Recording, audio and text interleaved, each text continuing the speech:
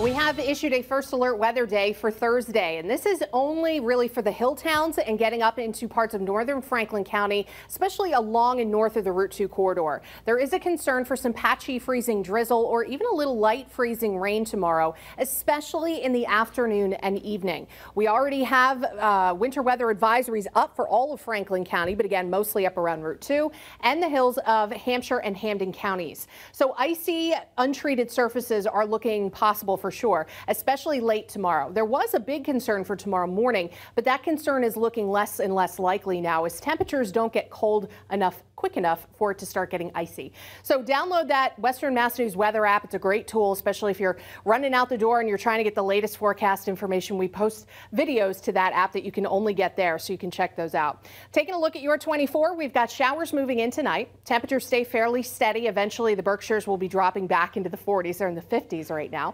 I think we're going to hover in the low 40s much of the night. As we get closer to sunrise, colder air will start coming into Berkshire County and Franklin County, and you'll start to see temperatures dropping into the 30s. But again, it doesn't drop below freezing quick enough to cause a big icing concern. There may be a few issues up this way, up around Warwick, getting up into the New Hampshire border, but I mean, it's going to be, a very low risk. Now, here we are at 9 a.m. There's not much going on. We have overcast skies, we have fog again, and occasional drizzle, possibly a light shower. Temps will be maxing out in the morning and then will be dropping as the day goes on. You can see how orange is down to 35 at 2 p.m. and we keep going down to 33 by 6 p.m. At this point, now we're starting to see some patchy freezing rain and patchy freezing drizzle in the hills. Lower Valley is going to be cold and wet, but likely not icy. And this is something that will continue out through Thursday night. Colder air will eventually get rid of the icing concern, and then we may actually see a few flurries around by Friday. So temperatures will be dropping throughout the day tomorrow. It'll get colder as the day goes on. We hit our high in the morning. It's still that northeast flow through Friday, but then Saturday we shift to a northwesterly flow. That will finally start drying things out.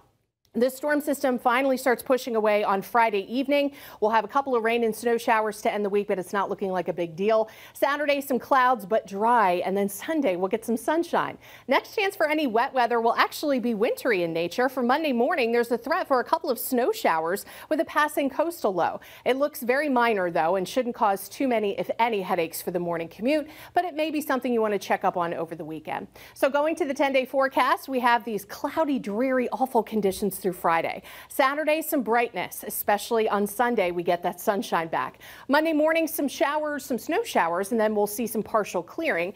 Looks dry for Tuesday. Wednesday and Thursday, a bit of a question mark. There's a system to our north and a system to our south. If they can come together, we could get a coastal low that develops, but right now it doesn't look likely. By the end of the week, turning sharply colder.